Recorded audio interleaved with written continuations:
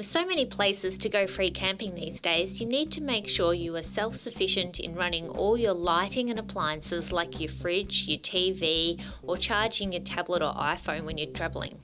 Solar systems have become an essential part of caravan and camping these days, but what do you need to run your power requirements and how much power do you need to generate?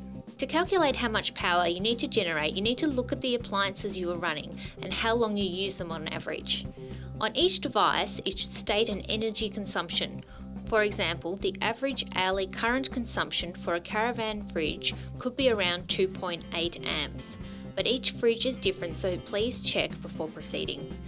Once you work out how many total amps you need each day, you can then find the right solar system for you. Camec have a range of solar panels available that can be fixed to the roof of your caravan, or if you're looking for a more mobile solution so you don't have to park your caravan in the sun all day, there are folding solar panels. Available from 100 watt up to 160 watt in the folding solar panels, there will be one to suit your energy needs. But based on how much power you need to generate to run your appliances, you may need more than one panel.